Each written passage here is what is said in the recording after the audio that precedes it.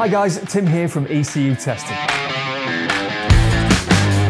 Welcome to part 1 of our ABS how-to video series.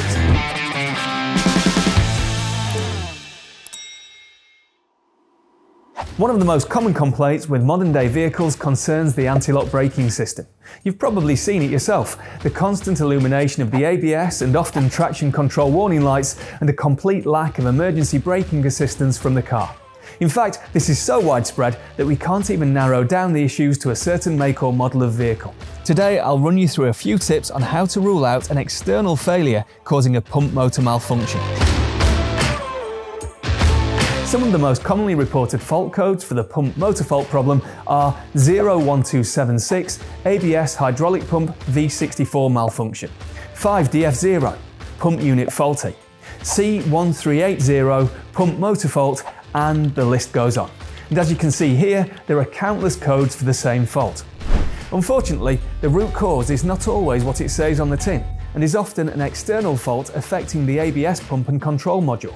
Let's gear up and I'll show you what can cause this.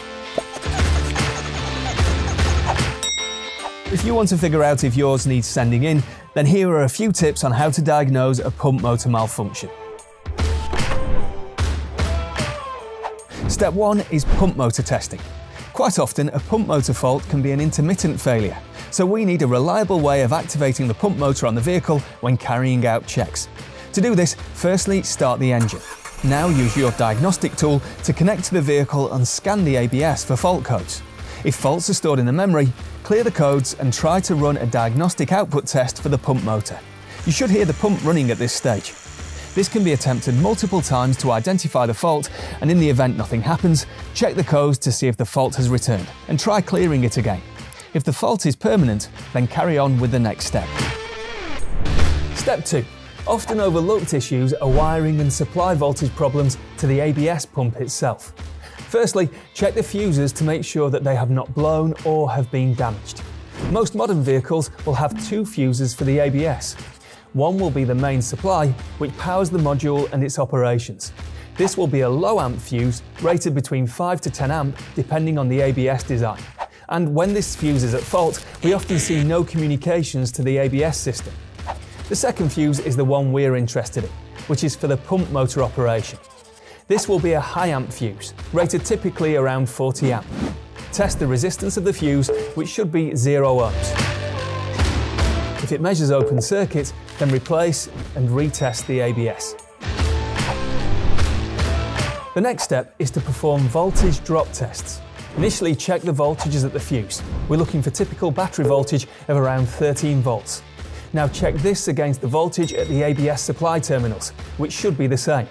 Any differences in voltage readings could mean that there is a high resistance in the loom, resulting in excessive voltage drop when the pump motor is activated.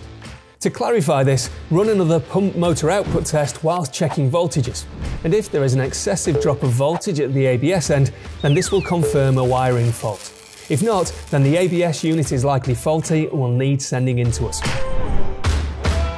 Whilst we're talking about supply, we shouldn't forget the ground connection at the ABS. To test this, check the continuity between the earth terminal at the ABS and the negative side of the battery. If high resistance is present, then there could be a similar fault with the loop. If the wiring in the vehicle itself check out okay, then you may have a faulty ABS pump and module. We can get this tested and rebuilt in just a couple of days. Head over to ecutesting.com to get started. Don't forget to smash that like button and subscribe for more videos, and keep your eyes out for our next ABS how-to video, where we will be looking at wheel speed sensor faults in the ABS. Take care guys, and I'll see you then.